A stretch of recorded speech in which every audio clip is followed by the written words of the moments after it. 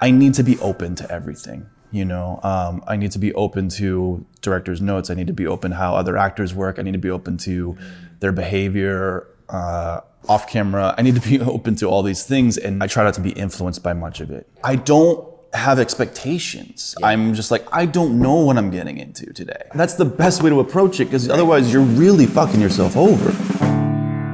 Filmmaker Magazine presents Back to One with Peter Rinaldi. Spenser Granese is an actor. He sat down with me on the Upper West Side of Manhattan to talk about the work.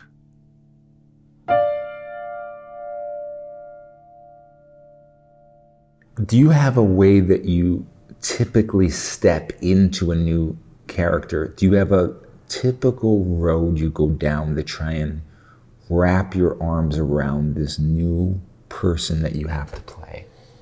I mean, it's different for everyone, right? I think that acting for me has always been a pretty lucid process.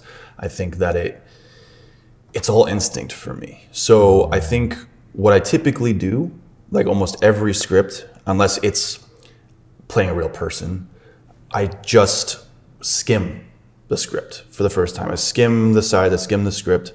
I take it in and process it a little bit, but I don't make any concrete decisions. I don't try to add inflection or tone or anything to anything. And I try to let whatever has entered my brain kind of build organically in my subconscious. And the hope is that, and most of the time it works, that it floods into the conscious. And once I start feeling it in that space, then I can really kind of start to break things down and dissect and get to like the marrow of the character.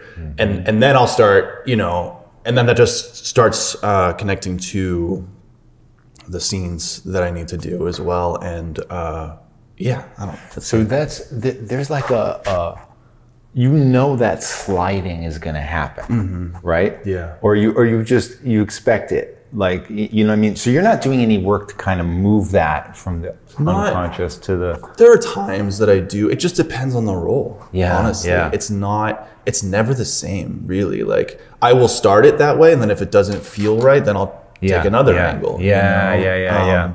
But that's typically how I start things, because I just don't...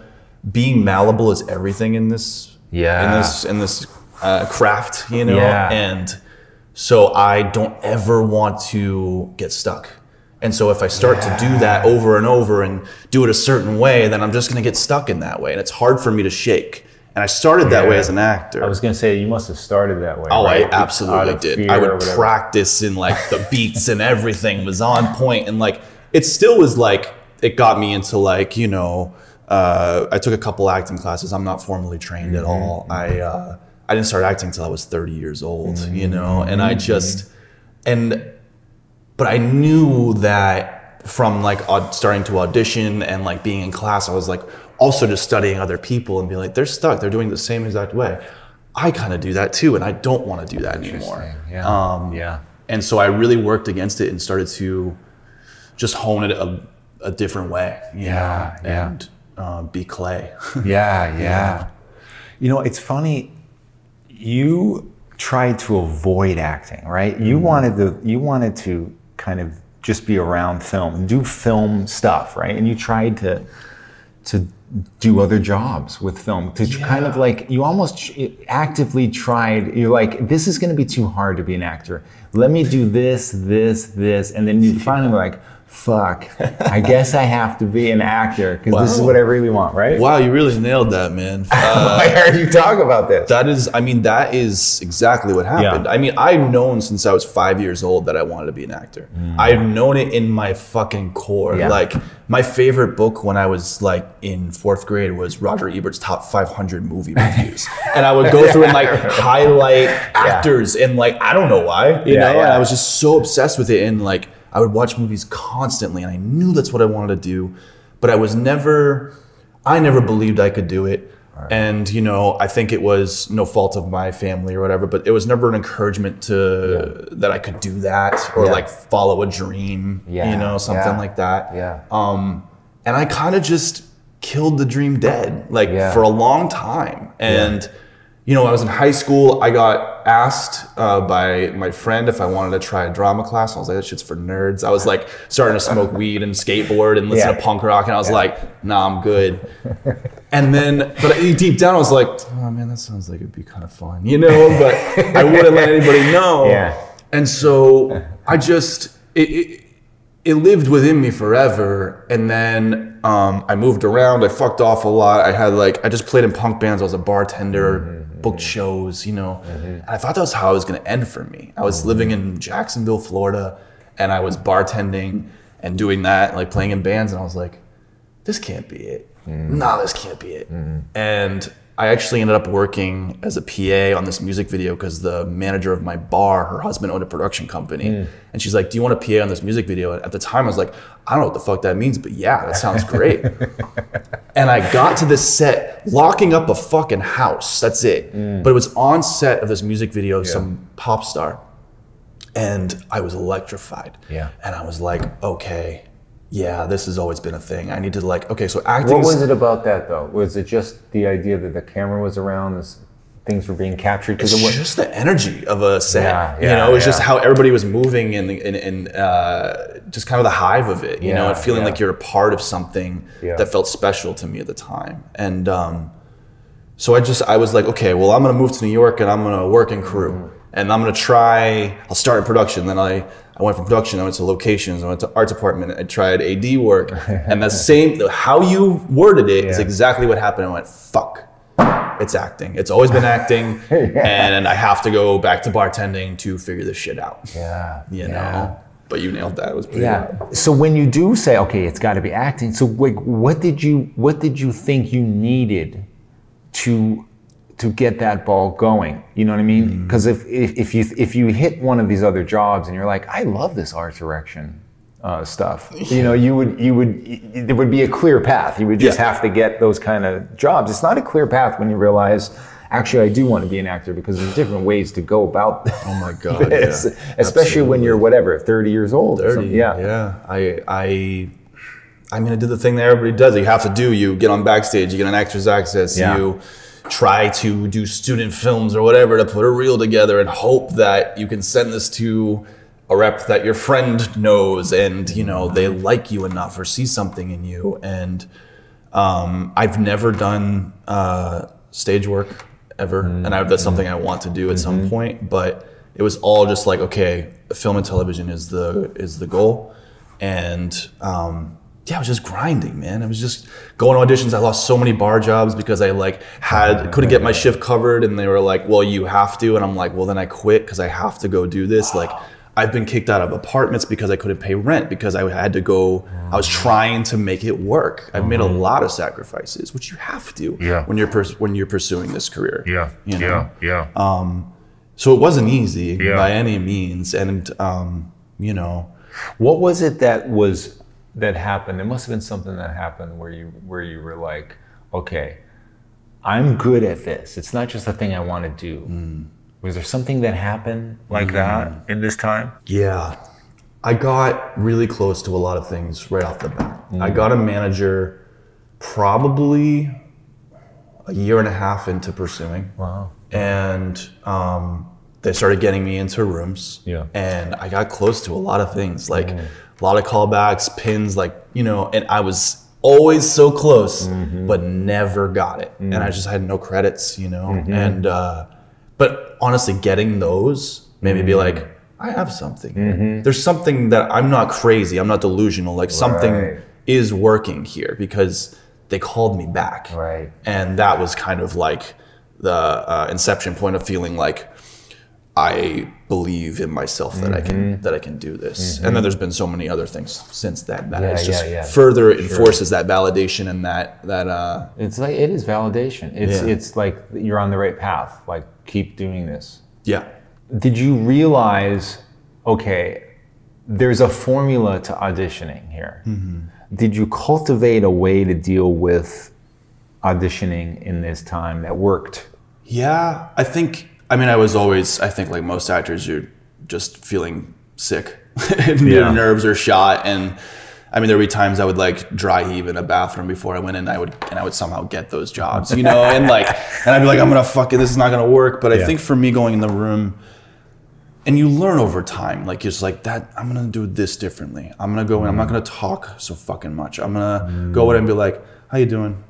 And then just black out, do the thing, come to, and be like, thanks so much, and leave. I think there's something to be said about leaving an air of mystery in the room, which you don't get to do anymore. Self-tapes just took some time to get used to. Yeah. But like, I know people who just they can't grasp it. They're like, I don't know how to do this. And I just put a lot of work because I'm like, well, if this is the medium now, I have to figure this out, you know? And at this point now, I almost prefer it because at first I would like, too many takes, you know, and like you have too much agency over your audition. And I don't love that part about self-tapes is I love that you get 3 chances max in the room and like they lure you about the frame and all that shit. And you just do your job, you just do the work and that's it. I do miss that, but I've become, I feel pretty comfortable with self-tapes at this point. You know? And what about when you started to land a lot of stuff and you're going to these sets and sometimes these shows have been going on for a while and there you are just popping in to do your one part in this one day or 2 days or whatever, a couple episodes sometimes. How were you navigating that idea of having to figure out how to work in the way that you work best on these sets that are already going, these kind of machines that are already running? Well, that all comes back to malleability, right? So that all comes back to just being like, okay, I know what my part is on this today. Or, you know, I know what my arc is in this and I know that I need to just approach this. I need to be open to everything, you know?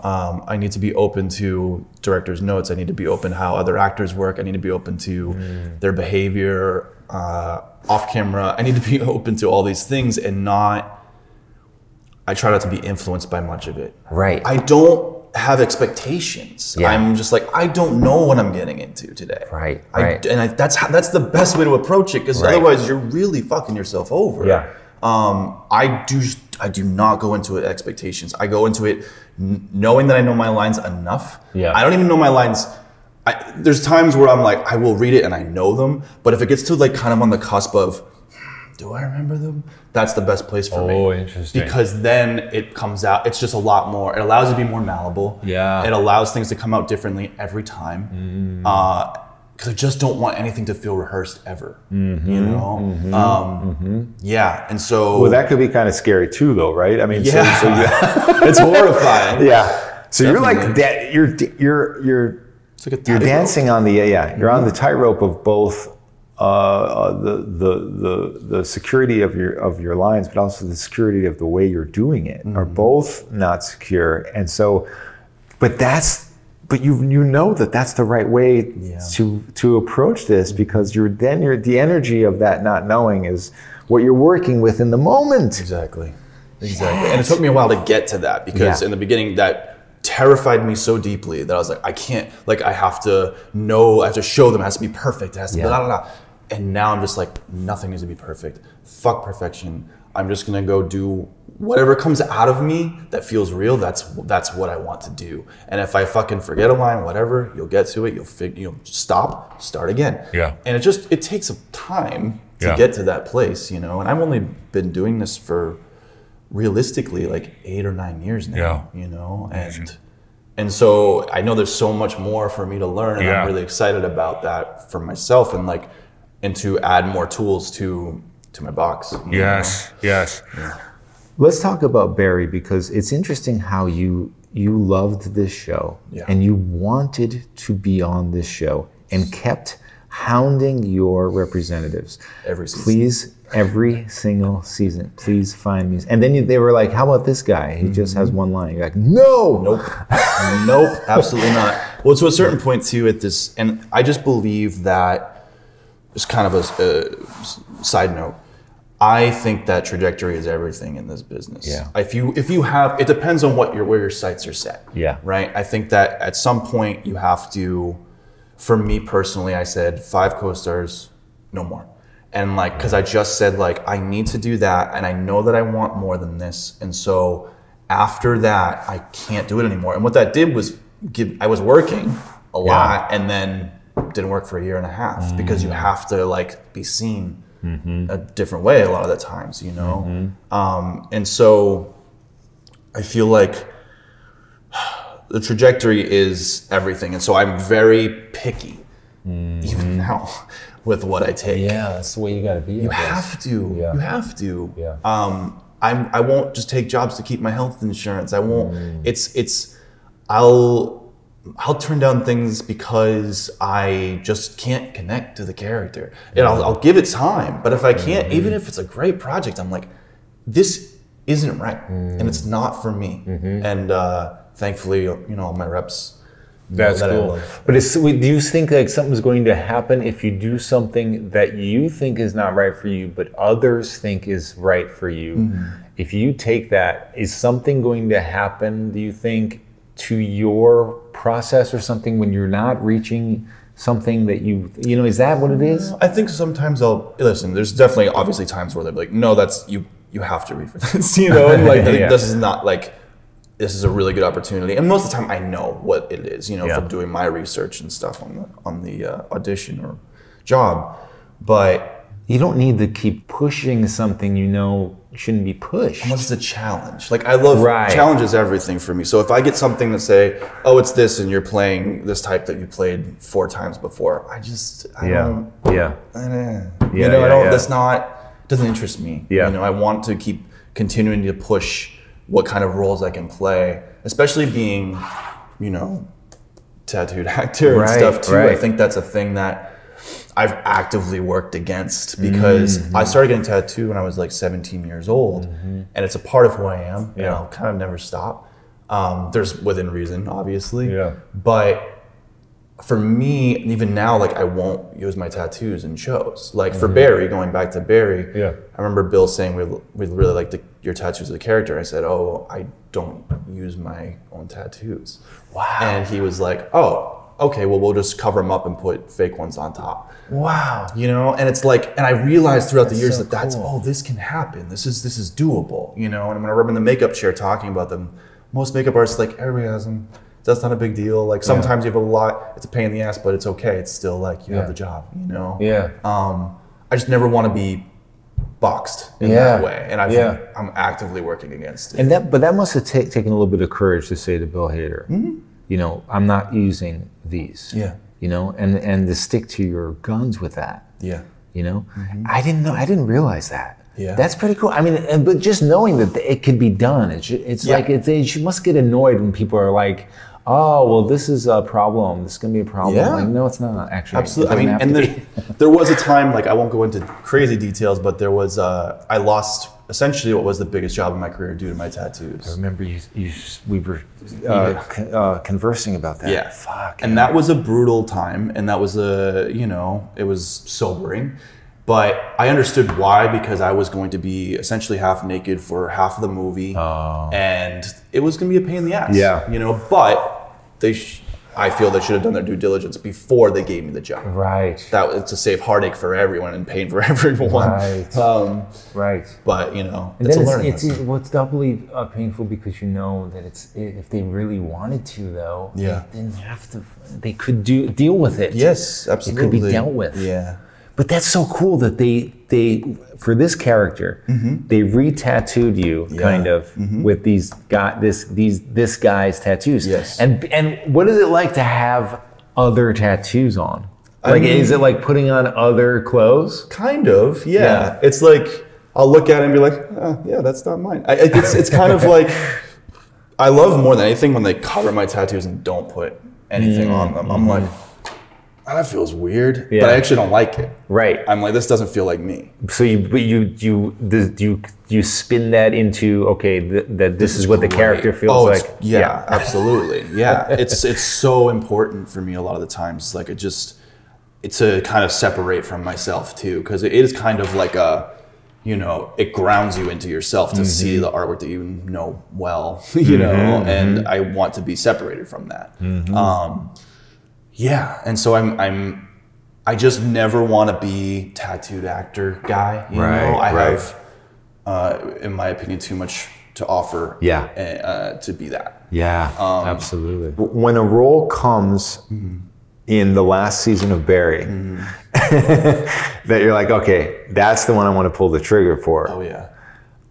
What was it like auditioning for that, knowing like this is the last season? Yeah, I know. And this is something you've been wanting to get on. The pressure I felt, and just doing a tape with my friend Ali, it was like the pressure I put on myself for it was pretty immense. And usually I can be like, all right, we're just gonna do our thing, and you know.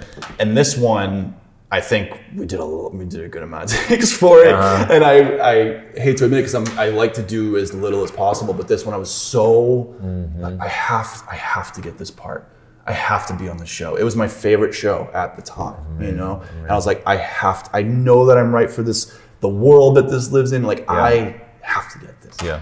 And this usually doesn't work. No, never. Dude, never. Somebody who wants something this bad like that and has that much pressure, nope. After I left her house taping, I was like, well, I pushed too much into the universe, and I'm like, oh, I'm gonna get it, and I'm like, it's not gonna happen, you know, and because that's what I know, and also it's my favorite show. Right. You never get your fucking favorite show. So that when I got that call, I leapt out of bed for sure. You know, that was like. Yeah, that was a dream. And you were saying that this is a good set, right?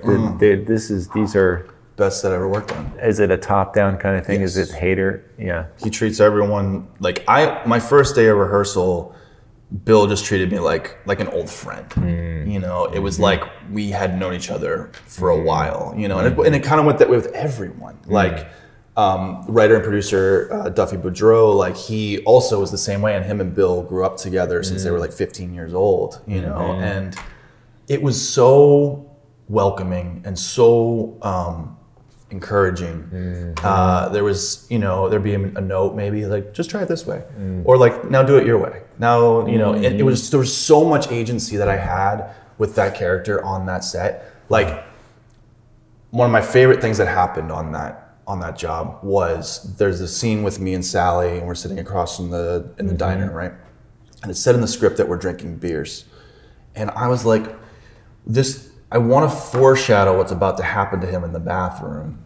And so I'm like, he's this little boy who's masquerading as like this tough, badass motherfucker, right? Yeah. And so I said, I actually don't want to be drinking a beer. I want to be drinking chocolate milk with a straw. You're the one who said, wow. Yeah. And I brought that up, and Bill really liked it and sent someone out to get chocolate milk. And that's so cool, man. Yeah, and that was and just drinking that chocolate milk with a straw made me feel like a little fucking child, you know? And like it helped me to get to what, I can't remember the sequence. We shot the bathroom scene first day.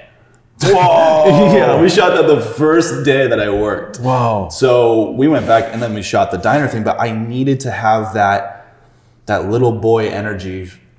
So when we got to the bathroom, that it would just You're kind of retroactively like leading up to what you did. Exactly. Like in a way. Yeah. Knowing you needed that to get to what you did. That's so cool. And it's so cool that he took that from this person who's there just for this one character, you know, but it's such a great idea though. It'd be an idiot. But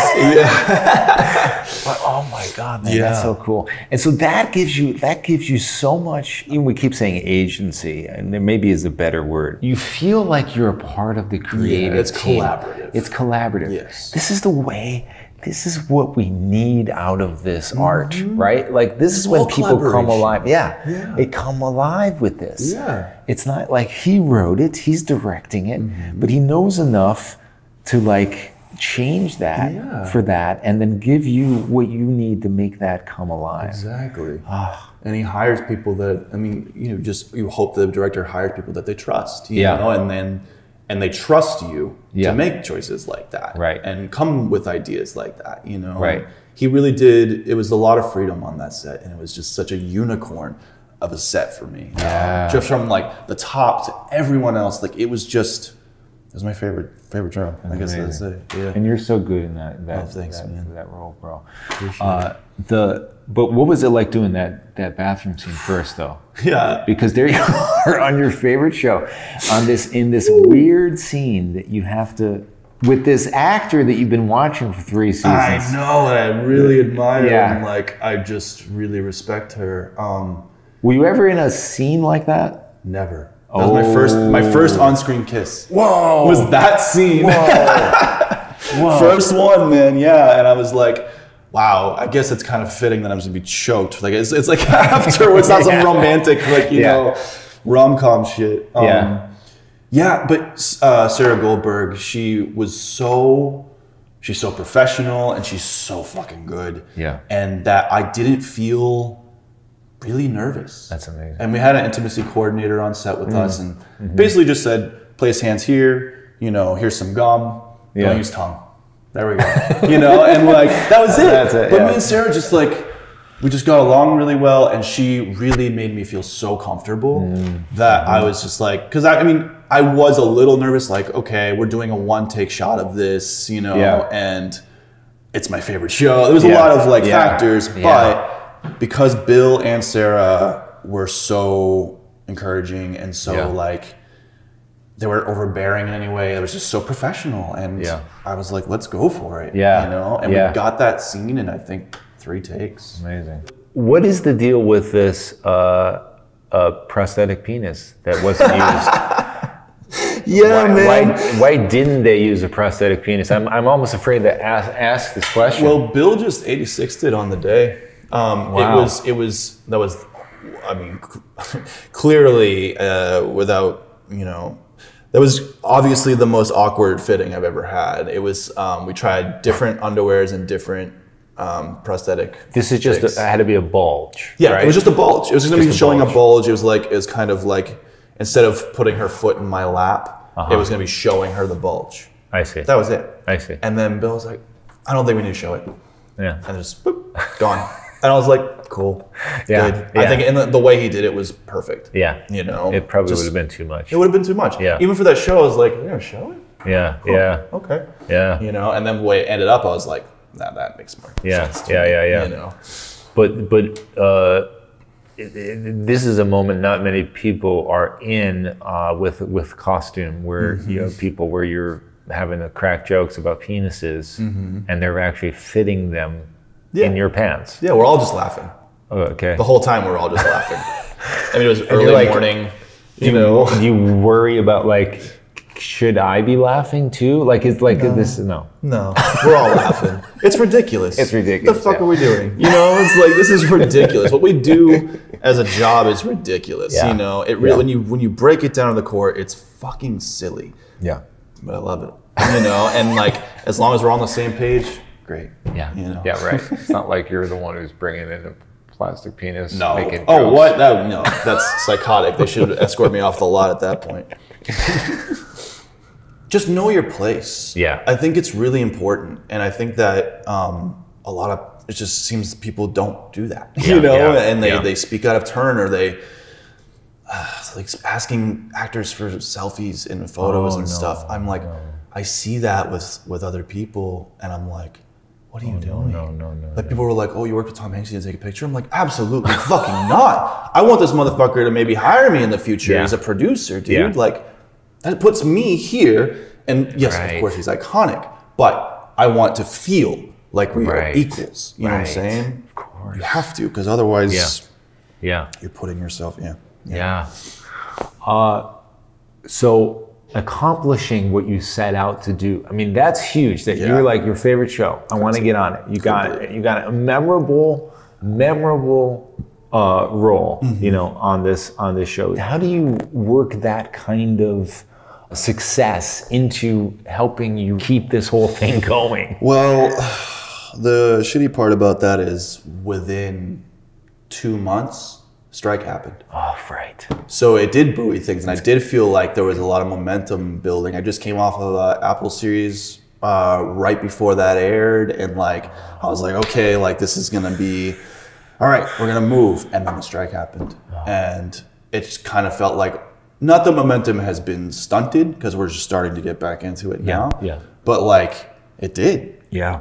It went from May until December. Yeah. And like, so all that, like where you did feel like it was going to buoy you, you're like, well, it just took me back under. Yeah. And I'm hoping that it made enough of an impression on, and I got messages from certain people and stuff like that that made me feel like, oh shit, like this is really being seen. And like for the first time, maybe, I mean, there's been a couple times, but like, people recognizing me or something from Barry. And I'm like, okay, like people watch this fucking show, especially people in the industry. Yeah, for sure. So I'm hoping that just carries over in some way and they'll be like, oh yeah.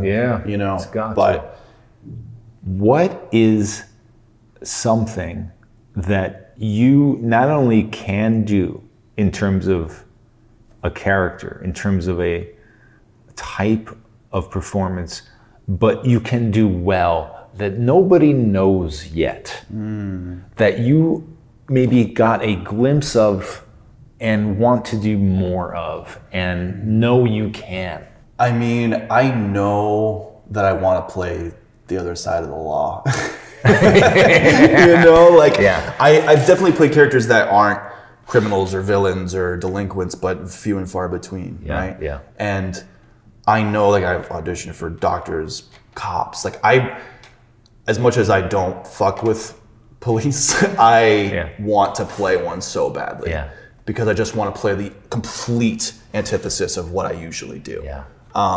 And so I know that I could play like a good like rookie cop or something like that. Yeah. That's like kind of the top of the list, which is interesting because of my own beliefs in the world. But like, it just feels, it would be so satisfying to be like, just show people that if you cut my hair, you give me a clean shave, you cover all my tattoos, I'm capable of this, And then I guess also the other one I really was excited about was the job that I had mentioned that I lost because I was playing an Olympic rower in the 1930s.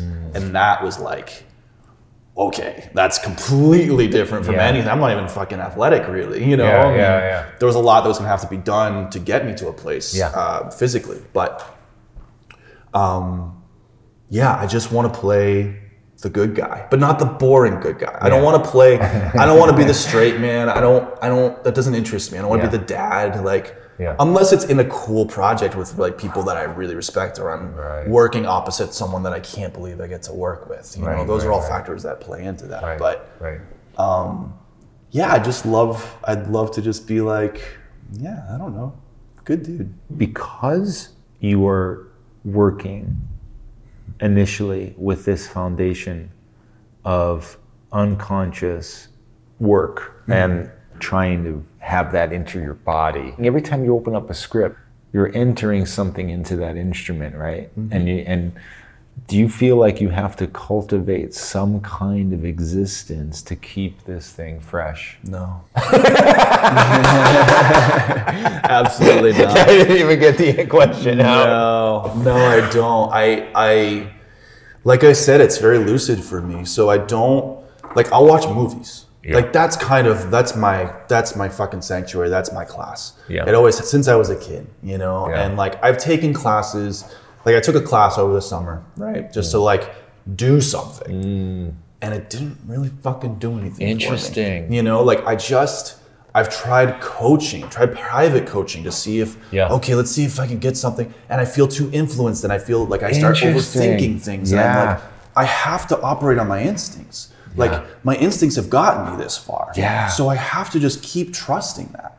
And so like, watching movies is basically it. Because I was worried about, especially the strike, right? Like my last tape was in June. And then my next one was in December. And I was worried I was gonna be rusty. I was like, am I gonna remember how to do this? I don't know. Because I hadn't done shit. And I just clicked, just right in, and it felt almost easier. It felt almost like I could tap in just like, I don't know, it just felt like I had an in easier than I have before. And I don't know what that is. I don't know if it's just not putting weight putting weight on the craft and weight on yourself and just being like, okay, like I trust my instinct. That's it right there. Yeah. That's it right there. Do not lose that. No. Do not let anyone fuck with that. Nope. I haven't. Yeah. If you have that, because a lot of people are trying to get something like that to operate in. Or they're trying to lose things. That's part of the great process. Losing things to operate with those tools. Yeah, because we all have instinct, but we have stuff on top of it. Exactly. And there's times like, you know, I feel like I will operate on my instinct, and then there have been several times where I'm like, I'm gonna go try. Just see. I'm gonna go try working with this private coach that coaches these people that I respect, just because like I'm like, I need to know that I'm in good hands and see what happens, see what comes out. And it's been a very rare time where I feel like I'm in my body when I do it because I'm thinking about things too much.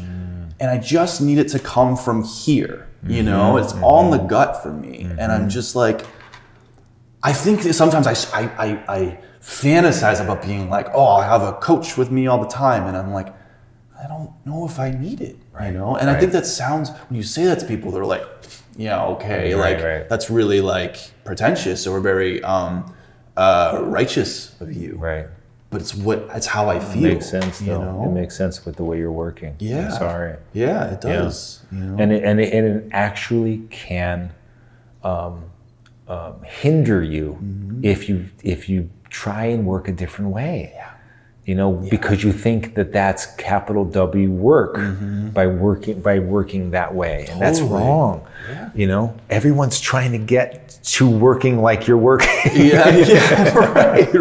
You know, that's the ideal way in this crazy thing. And that's one thing I'm so thankful for is that. Listen, it's the whole thing where it's like, oh, I started late and now I feel like I have less time on this earth or whatever it is, and being like. And I try to let go of that and be like, okay, this is when you started. And if you started when you were 21, who knows where the fuck you'd be right now? Right. You know, and I think that the life experience that I have only helps with, you know, what I can add to these jobs and to these characters. I just want to be as raw and real when it comes to this shit. Like I want to hold on to the things. Like I thought about taking speech classes because I can sometimes mumble words or I sometimes don't enunciate clearly. But I think there's something in that. Yeah. I don't want, and I can tweak that if I have to, like, and that's kind of why I thought about taking voice class for a certain project where I need to speak a certain way, then I have that tool, right? But I don't, when it comes to just working in general, I don't want to lose that rawness. Yes. I can't. And I think in the beginning I was like, I want to be like that, and I want to try and like mold myself a certain way. And now I'm just realizing that authenticity is everything. Yes. And authenticity is everything when it comes to others' perception of you. Yes. And so all I ever want to do is be authentic. That's why I keep getting tattoos, because I'm like, this is who I am. This is who I've been my whole life. And I'm not going to stop being me for any fucking thing. Yes. You know? And I think people, the right people, will see that in you, and that they'll be drawn to you because of your, you know, authenticity. What that is doing is, it's raising your own self, because that's what you're using when you act. Exactly. And if you're trying to get to authenticity, you're lifting that up. Yeah. And that is what you're using. You know, if you were hiding that, or you were trying to get rid of the tattoos, or you were just saying, I have to stop or whatever, you're diminishing yourself. Yeah. And it's actually not, you're not have access to your tool anymore then. Yeah. The ultimate access. I think this is important. It hasn't really been talked about in this way, man, on the show, really? I don't think. Yeah. Oh, wow. Because I think that's somehow, people think your actors play other people. And I don't know if that's necessarily true. No, there's always part of you. Right. It has to be you. You have to use you. Yeah. You have to use you, the instrument of you. Yeah. When you're doing playing these characters, and I think that's, and if whatever you need to do to grasp the instrument that is you, in a more comfortable and clear way is helpful. Well, it all starts with you. I mean, in the beginning of the script, it's like you have to find how these words relate to you as a person, not the character. So like that's why I let it sit in the subconscious, because then it connects to me. And then once it starts moving into the conscious space, I feel like I can start connecting it to the character.